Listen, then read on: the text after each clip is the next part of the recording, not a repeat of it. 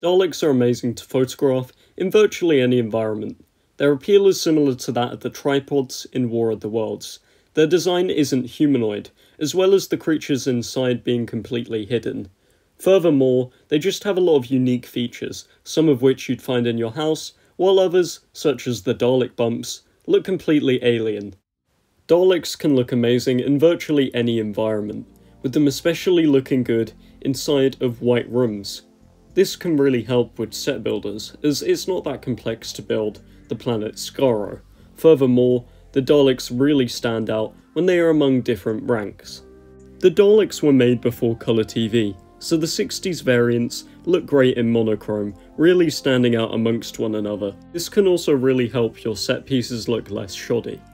The Daleks have also been very expressionate, so it's always good to use eye stalks, guns, and plungers in your photography to make the Daleks just look more interesting and like they're actively participating in the environment. You can especially do this with the character options tools, although since there aren't that many for the 60s variants, I'd recommend, if you have one, using a 3D printer. Another fun thing to do in Dalek photography is to just mix things up and see what you can create on your own, even with limited resources. Understanding how your Dalek variant acts on screen can also help you create a broader idea of what they will look like in your photography.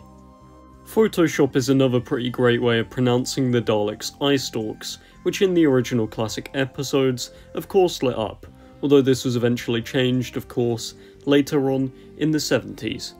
I suppose you could also add lasers or something, but I personally like to just add the light up lights for the moment, as I don't find the lasers of the classic era very effective.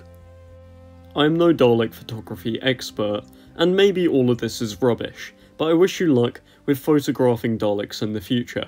For all of the rubbish shots you'll get, and all of the amazing ones, goodbye for now.